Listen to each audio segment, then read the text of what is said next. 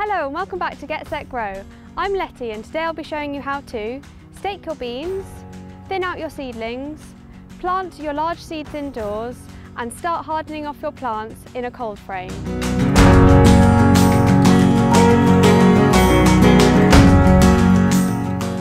The tools we'll be using today are a cold frame, bean poles, twine, scissors, trowel, a pot, labels, pencil, compost and a large pot or container.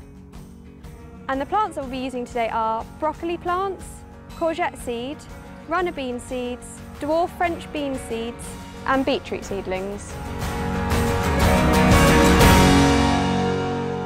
Today we're going to be using hazel poles to create a wigwam for our runner beans. You can also use bamboo canes or other sticks for this. Push the hazel poles into the ground in a circle.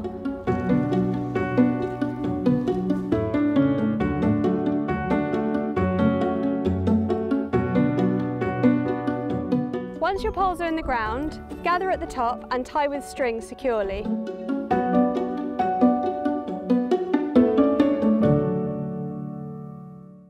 It is important to thin out your seedlings so your plants have space to grow.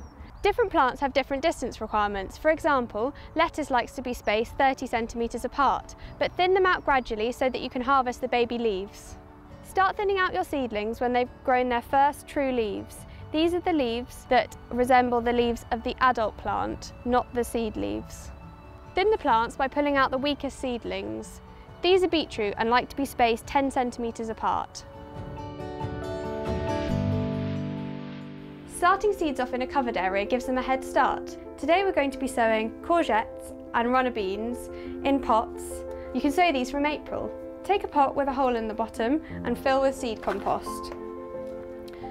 Overfill the pot, tap down to remove any large air pockets and strike off with your finger.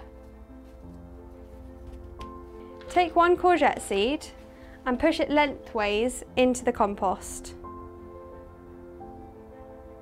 So it's 2 to 3 centimetres below the surface. And write your label.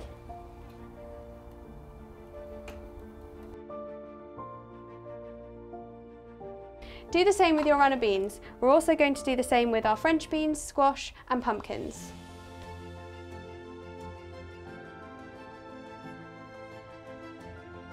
Water in well. Keep these in a greenhouse or on a warm windowsill until they're 2 to 3 centimetres tall.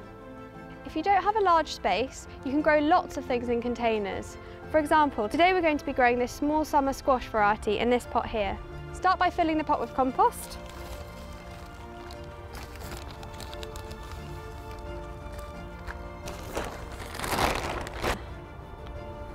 Once your pot is full, sow your seeds.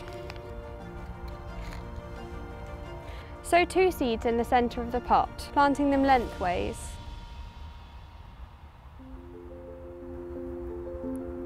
And ensure they're properly covered. Water in well. Once your seeds have germinated, you'll select the strongest one and thin out the other. These are our broccoli seedlings which we planted a few weeks ago. Any plant planted in a greenhouse needs to be acclimatised to cooler climates before planting outdoors. We do this using a cold frame. This is a process called hardening off. All plants are hardened off in gradual stages. Plants that are raised on a windowsill or in a heated glass house should be moved to a cool glass house if available. If a cool glass house isn't available, move straight into a cold frame like this one. Move the plants into a cold frame, keeping the lid open during the day and closed at night time. In the second week, keep the lid open only during the warmer nights and closed during the cooler nights. In the third week, keep the lid open the whole time. Next time, Bhupinder will be showing you how to plant out your tender crops, successionally sow your crops, and grow the best strawberries. See you soon!